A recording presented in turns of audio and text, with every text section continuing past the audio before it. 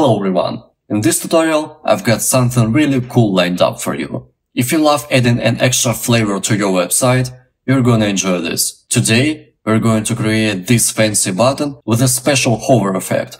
So, when you hover over the button, the text gets slided up with a slight stagger effect for each character. Looks great, isn't it? So, without any further ado, let's get started. So, we're in VS Code. I've just prepared an empty Vite project. There are no elements here, as you can see. And also, I've removed all the unnecessary styles that we don't need. First, let's start by creating our fancy button. New file, components, fancy button, tsx. Let's type sfc, which is a snippet for React component, fancy button, and we need to return the button. Let's add a text, fancy button, hit save, go back to the app component and import it here. Fancy button, hit save, and let's add some styles to make it more fancier. Fancy button, and we need to apply this class here. Class name, fancy button. I'm going to add a background color. It would be a cyan color. Add a text color, set it to white. Font size to 1 rem. Let's set a padding. Border radius to 1 rem. Hit save. Let's set our font to bold. And also I forgot to add cursor pointer. Hit save. And the last what I'm going to add is a shadow, box shadow.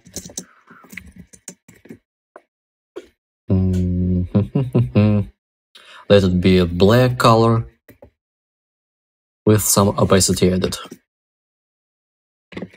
And our button is ready. And before we implement the animation, let's handle the mouse enter events with the useState hook. Let's open our fancy button component, and we need to use the useState here. Let's call it isMouseEntered, which defaults to false. And don't forget to import the useState hook. And to handle those events in our button, we need to add onMouseEnter and onMouseLeave events. So onMouseEnter should execute a function that is going to set our state to true. And onMouseLeave should set our state to false. Hit save, and for now, let's just console log the isMouseEntered event and try to hover over the button. And you see the component re-renders with the toggle state. So when the mouse is over the button, isMouseEntered equals to true, and when we hover out, it sets to false. Great. Now we can start creating the animation. But first, let me explain the concept behind this animation. First, we need a text container that will hold our text. Next, we need to create a function that will split our text, including spaces, to place each character into an individual span element. And also we would need a container for each character to place 2 characters, one below the other. And when we do hover over this button, we'll apply a CSS transformation that will slide up each character. So let's start off by adding a text container. Let's add a class, call it fancy button, text container, and place our text here. We also want to add some styles to our text container. Let's go to app CSS, and for the text container, we need to position it relative. We would need to display flags, and for now, for the testing purposes, I would add an outline set to solid and to tomato color. Here's a senior tip. Always use outline to test your HTML. Great. Next, let's create a function that will split our text to each character. Let's create a function in the utils folder. Call it splitString using regex.ts. And I will just copy-paste the function from one of my previous tutorials, call it elegant text reveal effect. If you didn't watch this video, I will leave a link in the description. And this is how this function looks like. It takes an input string and using regex, it just splits the string in the while loop and returns the characters array, containing all the characters individually. Let's go back to our fancy button component. Let's import our function here. Split string using regex. Let's take our string and in curly braces we need to call this function and pass down our string. And here I want to map over each character and return our inner span elements. So as I said before, we need a container for each character. Let's call it fancy button char container. Hit tab, and inside of this char container we need to render two characters, one below the other. So let's open it up and type span and place our character inside. And let's just copy and paste this span once more. Hit save, and also don't forget to include a key when you map over the elements. And don't get me wrong, we can actually use an index here for the key, because it's a static element that are not going to change. So let's type key equals to index. Hit refresh, and for now you see that each characters have been placed twice. To place it one below the other, let's add some styles here. First, let's set the position relative to our char container. Then, for each span inside, we set display inline block and white space to preserve. Hit save. And also, for the last span in each char container, span last child, we set the position to absolute, top to 100%, width to 100%, and left to 0. Hit save. We're almost there. Let's break it down what we've done so far. In the DOM you see our fancy button with a text container inside. Inside the text container we have char container for each character, and inside each char character we've rendered two characters into individual span elements, one below the other.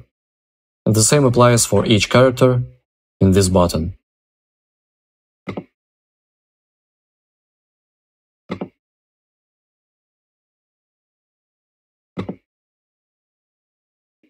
Great. The final step is that we need to apply the transformations with the slide stagger effect. So let's go back to our fancy button component, and we will do this by passing a style attribute here to each span element that holds the character. So let's type style, and instead of building the style object here, I'm going to create a separate function here, and let's call it get transform styles. This function accepts is mouse-centered state, which is a boolean value, and an index of the character, which is a number. Let's open our function. The function should return a styles object, and we need only two properties here, a transform property and a transition delay to apply a stagger effect. Let's start off with the transform property first. Transform. Let's open the template literals, translate y-axis, open the brackets, and here, depending on the isMouse entered value, we set whether it's negative 100%, otherwise the default state will be 0%. We can actually hit save and pass down this function to those style attributes. Get transform styles, isMouse centered, and index. Hit save, and if I hover over the button, you see that all the characters are being transformed up to negative 100%, and on mouse leave, it returns to the default state. Let's set a transition delay here. Transition delay, we would also need a template literal here to use an index multiplied by that small value. And don't forget that this should be in seconds. Hit save. Let's try to hover over the button once more. And the last step we actually forget to add is a transition duration in the CSS file. Let's go back to the app.css file, and we will add a transition property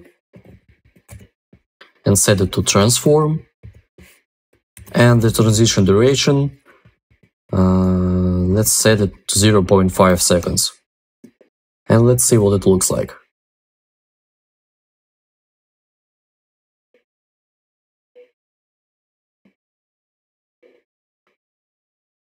The very last step is that we just need to remove the outline and set the overflow to hidden, hit save, and try once more.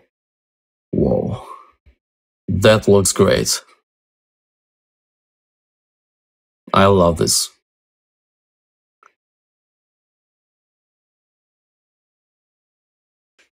You can experiment with the transition duration value and the transition delay value.